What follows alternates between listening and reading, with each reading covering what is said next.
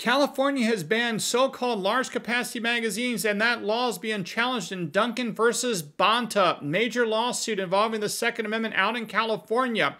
I've looked at California's brief. There's a lot of nonsense in their brief. It should fail. I want to talk specifically, though, about how I think California is playing games, in my opinion, with the standard of review, dealing with what exactly is a protected arm under the right of the people to keep and bear arms. Stay tuned. Hey folks, I'm Mark Smith, host of the Four Boxes Down, a proud American gun owner, constitutional attorney, member of the United States Supreme Court Bar, and yes indeed, New York Times best-selling author. If you have not subscribed to the Four Boxes Down Second Amendment channel, please do so and show your love for the right to keep and bear arms. And please help us. We're trying to get to 100,000 subscribers as fast as possible. That will make a big difference to us in terms of the algorithm and spreading the word. All right, folks, so I've taken a look at the dozens and dozens and dozens of pages of California submission in the Duncan versus Bonta case, which is a challenge involving California's ban on standard capacity magazines. They call them large capacity magazines. Obviously, that's a propaganda term and not true. Nevertheless, that's where we are. One point, there's a ton of stuff I can say about this California brief. I could probably talk for an entire day on it in extreme detail, but I won't bore you to death with that by doing that. I will point out another argument I think is absurd by California. Now, what California is trying to do, and I should note, I've noticed this somewhere else because I listened to part of the argument in the Bianchi case in the Fourth Circuit Court of Appeals. It was argued in Virginia involving Maryland's assault weapon ban, which is sort of similar issues here as to whether you ban magazines or whether you ban semi-automatic rifles. You're dealing with an arms ban. Remember, the Second Amendment protects the right of the people to keep and bear arms. Semi-automatic rifles are obviously arms, and large capacity magazines or standard capacity magazines are obviously arms as well, just like ammunition is sort of an essential component of firearms. But we won't get into that in this particular video right now. The point is these are protected arms. But what's interesting is that the anti-gunners in California are arguing in the Duncan versus Bonta case that magazines are not protected arms, and they say that the reason why they're not entitled to Second Amendment protection is because, quote, they are not commonly used for self-defense. Critical language. I'm going to show you why. Again, California says that these magazines that hold more than 10 rounds of ammunition are not protected under the Second Amendment. They're not protected arms. And why not? Because, quote, they are not commonly used for self-defense. Now, there's a couple key words here. They're not commonly used for self-defense. Okay, so what California is trying to do, it's not going to work because I think the judges in California can read. They're trying to narrow the standard of what is protected, because the standard as to what is a protected arm are arms that are commonly possessed for lawful purposes, such as, but not limited to, self-defense. But you see what California has done here is they're arguing that magazines are not protected because they're not commonly used for self-defense. So they play games with the word used, in my view, and they play games with the word self-defense, because arms, including magazines and semi-automatic firearms, handguns and rifles, they can be commonly possessed for reasons other than self-defense, but they can be possessed for self-defense. So basically, as best I could tell from what the anti-gun movement is making, the arguments made by Maryland in the Bianchi case, the arguments apparently being made by California in Duncan versus Bonta involving the magazines, is they want the plaintiffs that support the Second Amendment to somehow prove that these assault weapons or these AR-15 style firearms in Maryland and then the magazines in California are actually used for self-defense, which, by the way, they are. But set that issue aside. That's not what has to be proven under the law. You see, the mere possession of an arm is use. That's why when a police officer walks down the street with a gun in the holster, he's using the gun for self-defense. He's using the gun just by possessing it. When you go to bed and there's a gun on your nightstand, you're not touching it, you're still using the gun for self-defense. No different than how you use a fire extinguisher that's in the corner of your office in case of a fire.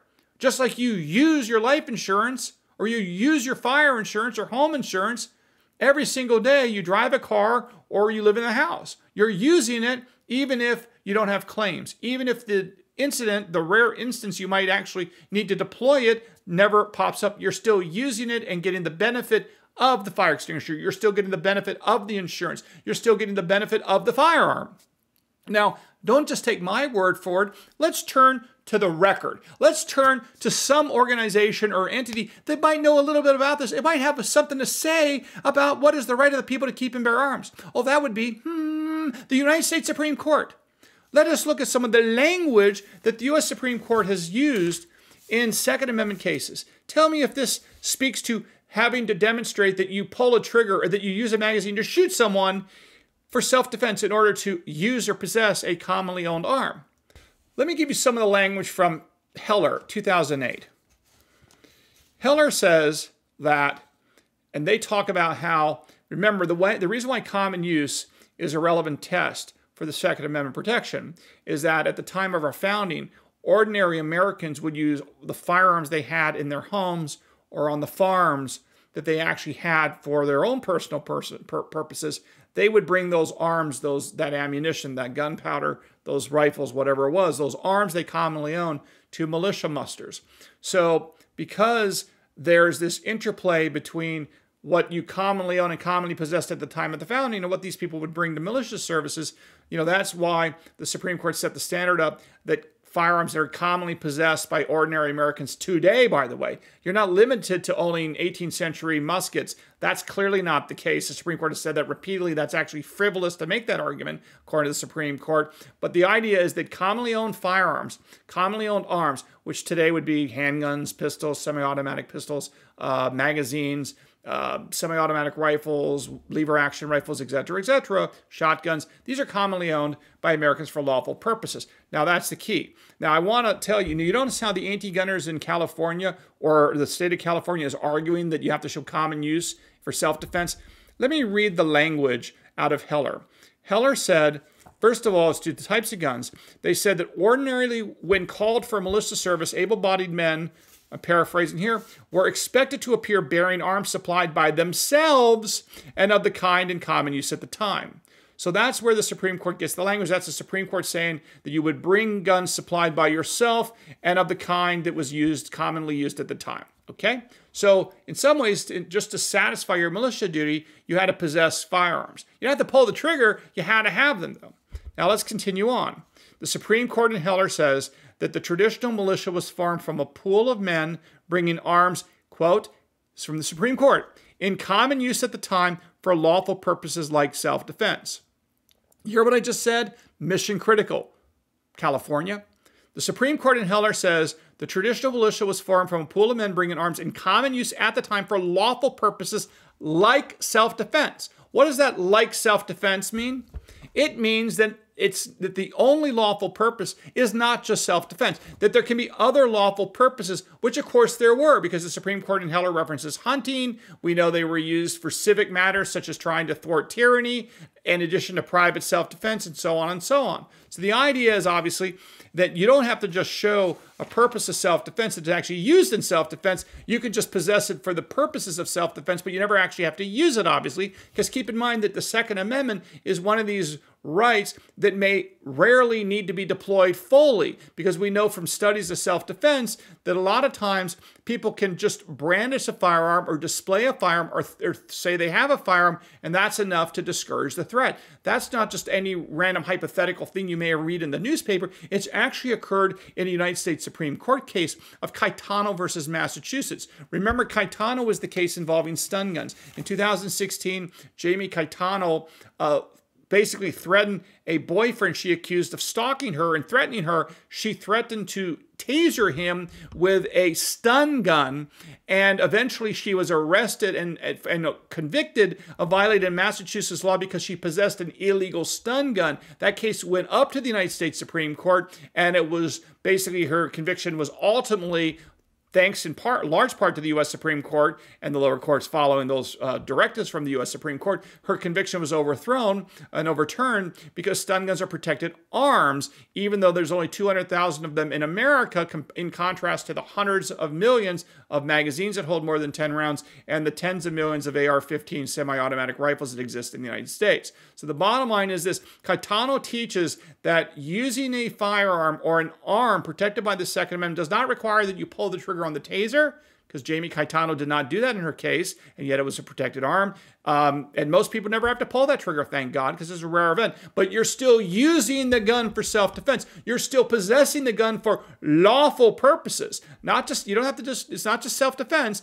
but any lawful purposes, including but not limited to self-defense. Not my language. That's out of the Supreme Court. That's how I read Supreme Court decision in Heller. Now, what I also want to read from Heller, because this is important, because again, the states, the people that support gun control are trying to say that it's that the pro-Second Amendment movement has to show that people actually physically are, as I interpret what they're saying, that they have to be demonstrated that people use magazines with more than 10 rounds to pull the trigger, and they need to actually use all those rounds to use those arms to satisfy the common use test under the Second Amendment. But that's not the case, because it's the preparation, it's anticipation, it's the possibility that you might need it allows you to use it. Let me continue on. The United States Supreme Court in Heller, another critical thing. This is what the Supreme Court said. I'm quoting directly. Talking about the operative clause, the right of the people to keep and bear arms. The Supreme Court wrote, putting all of these textual elements together, we, the Supreme Court, find that they guarantee the individual right to possess and carry weapons in case of confrontation, close quote. That is what the Supreme Court says. So here you got California arguing that hey, the 2A plaintiffs, they can't show use with these magazines in self-defense. But again, you don't have to actually show that anyone's using these things. You just have to show they possess them for the purposes that are lawful, because the Supreme Court says in Heller, we find that they guarantee the individual right to possess, not use, possess, not use, possess, the individual right to possess and carry weapons in case of confrontation. In case of confrontation, in anticipation, it may never come, but you still get to carry a firearm and have a firearm. You get to possess the firearm and carry the weapon in case, if possibly, you have to use it for confrontation. As opposed to what California is trying to argue in Duncan versus Bonta, that you got to have it and you got to demonstrate use for self-defense. No, you don't have to use, you don't have to prove that at all. You don't have to prove that at all. Not on my interpretation, under the Supreme Court, right? And what else does the Supreme Court say? Again, in Heller, this is a quote from Heller. They say that the District of Columbia's ban on handgun possession in the home violates the Second Amendment, as does, and here's what's key, as does its prohibition against rendering any lawful firearm in the home operable for the purpose of immediate self-defense. They are saying, by the way, what happened in Heller was there was a trigger lock requirement that said that if you had a gun in the home, you had to lock it up with a trigger lock. Well, the Supreme Court in Heller specifically says that's unconstitutional. Because why? The Heller case says that you have a right to have a gun in the home, and the government cannot render any firearm inoperable because you may need it for the, quote, purpose of immediate self-defense. That's the Supreme Court's language, for the purpose of immediate self-defense. Well, the only way you could possibly be ready for the purpose of self-defense is if you have the gun and you're just using it. That's the point. Having the gun, possessing the gun in and of itself is using it for, among other things, self-defense. You don't have to pull the trigger, California. You don't have to show that people, empty 30 rounds into someone. They don't have to do. You just have to be ready for it. That's all the Supreme Court requires. Now, I also want to point out some other powerful language from Caetano, 2016 Supreme Court. Guess what? Just tell me if this is interesting in terms of magazines. Tell me if this is interesting, because I think it's very telling that magazines are clearly protected. Magazines that have more than 10 rounds are clearly protected. Here's what Justice Alito wrote in a concurrence in Caetano. Now, he's talking about stun guns, but then he talks about semi-automatic pistols. This is what Justice Alito says. While stun guns were not in existence at the end of the 18th century, 18th century is when 1791, Second Amendment was created, right? While stun guns were not in existence at the end of the 18th century, the same is true for weapons most commonly used today for self-defense, namely revolvers and semi-automatic pistols. Now, I am not a super-duper gun expert like a lot of you out there. Okay, I'm not a gunsmith. I'm not going to film myself shooting guns. You're not going to want to watch that, although I'm probably okay, but not like you guys out there watching this. But again, I can tell you that here is Justice Alito talking about semi-automatic pistols being protected. Even though they weren't invented to the end of the 19th century, semi-automatic pistols are protected under the Second Amendment. And what is one of the essential components of a semi-automatic pistol? Well, there's things like triggers, probably sights, ammunition, and of course, magazines. Semi-automatic pistol discussed expressly in Caetano versus Massachusetts in concurrence by Justice Alito. And last but not least, I want to draw a distinction that the anti-gunners are arguably making, and I think the state of California is making, which is Bruin talks about self-defense. Therefore, the Second Amendment only protects self-defense, not all lawful purposes. Therefore, you, the pro-Second Amendment community, have to show that you use these magazines that hold more than 10 rounds for self-defense, because Bruin suggests that. That's what Bruin says. Well, here's the thing. Why do you think Bruin was talking about self-defense in the context of the Second Amendment? Do you think that was random? Do you think it's because they wanted to limit the Second Amendment to self-defense, which of course would be fine in one sense, because possessing firearms for self-defense is perfectly lawful purpose, among other things. But no, do you know why Bruin focused on self-defense? Here's why. Guess what? The plaintiffs that sued the state of New York in Nysurper versus Bruin, Koch and Nash, what was their case about?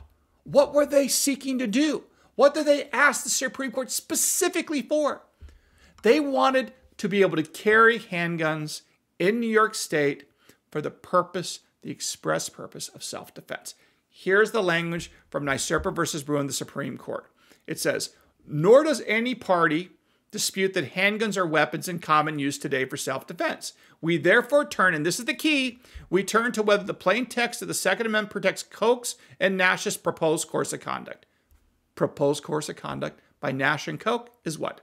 Quote, carrying handguns publicly for self-defense, close quote. The point is, the reason why Bruin is focused on handguns commonly owned for self-defense is because the whole Bruin case was about whether or not Koch and Nash request for relief, which is to be able to carry guns publicly for self-defense. That's why they talked about self-defense, because that was the specific issue presented in Nysurper versus Bruin. It's not like a term paper or a book or or an encyclopedia entry on like guns or the Second Amendment. No, they're writing an opinion involving a specific dispute between these two individuals in the state of New York. They wanted to be able to carry a gun for self-defense, and therefore the Supreme Court wrote an opinion focused on whether or not they have the Second Amendment right to carry handguns publicly for self-defense. That's why Bruin is talking about self-defense in the context of the Second Amendment, not because it's limited, not because the Second Amendment is limited to using guns in self-defense.